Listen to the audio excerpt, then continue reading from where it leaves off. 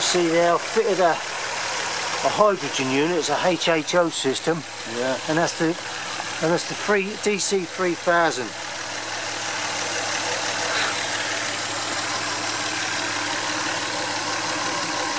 The hydrogen is boiled off. It goes into this collection tank here, which is a 1 litre holding tank. The hydrogen is drawn off from that pipe there, goes into a bubbler which separates any moisture from the gas. It then comes down through the top of it, from the bubbler to the intake manifold, which is here. Okay, you just drill a hole in there and put the pipe in there. The system obviously is 12 volts DC and it's powered up by this PWM. It's a pulse width modulator. Okay, and this one is a 30 amp one, and what that does, that sends a frequency it's a frequency modulator, and it sends a current to the HHO system, pulsing on and off. Okay, and it prevents the HHO from boiling over and burning out, so it should last a good 2 years, no problem. All right.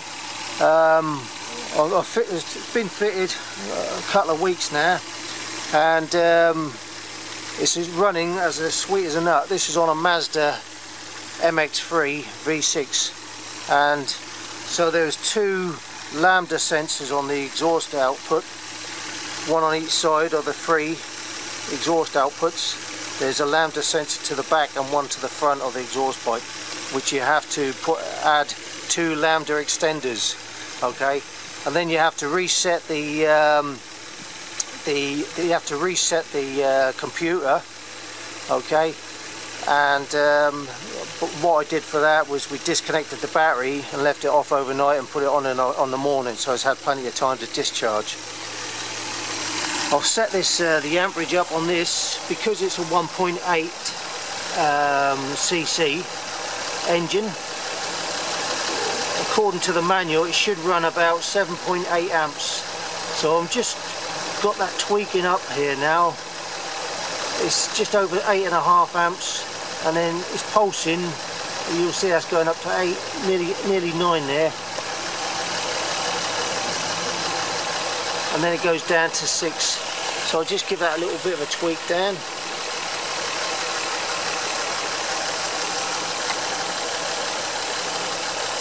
What we got there now? That's better. It's coming on just about 8.5, and it should go down to about 6.5.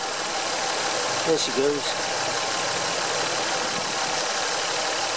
So that's the current it's drawing. We had to do a test on it with all the lights on, the heater, fan, etc., just to see if the modulator tripped out enough or not, but it didn't. It's holding perfect. And as you can hear, the V6 engine on this Mazda is running as sweet as a nut. As you can see, the hydrogen is boiling off from the HHO system, and it's coming up on the inside of that pipe. You can just see it boiling, bubbling up through that pipe there. Okay, and it goes into there, into the holding tank, and then it's recycled. It goes back down again to the HHO system,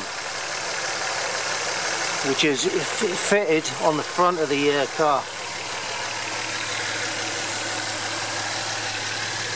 What you need to do with this is that you have to contact the DVLA and get it re-registered as a dual system, so it's running on petrol and hydrogen, but it's only hydrogen on demand and not hydrogen stored.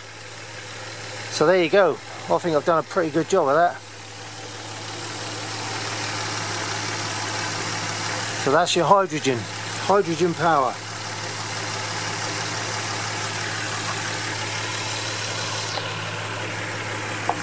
A bit of a tweak.